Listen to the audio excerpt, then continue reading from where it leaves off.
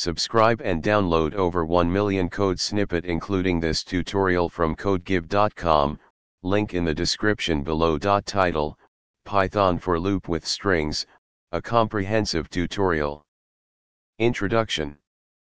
The for loop in Python is a powerful and versatile construct that allows you to iterate over a sequence of elements. In this tutorial, we will focus specifically on using the for loop with strings in Python. We'll cover the basics of string iteration, demonstrate different scenarios where for loops can be useful with strings, and provide code examples to solidify your understanding. The for loop iterates over each character in the string, allowing you to perform operations on individual characters. You can also use the range function to iterate over the indices of characters in a string. You can reverse the iteration by using the ::-1 slicing to iterate through the string backward.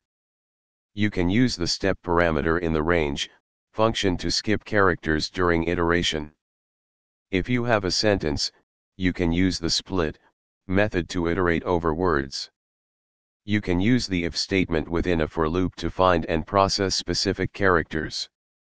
In this tutorial, we covered the basics of using the for loop with strings in Python. By understanding these concepts and exploring the provided examples, you can enhance your ability to manipulate and process strings effectively in your Python programs. Experiment with different scenarios and continue building on this foundation to become more proficient in Python programming. ChatGPT.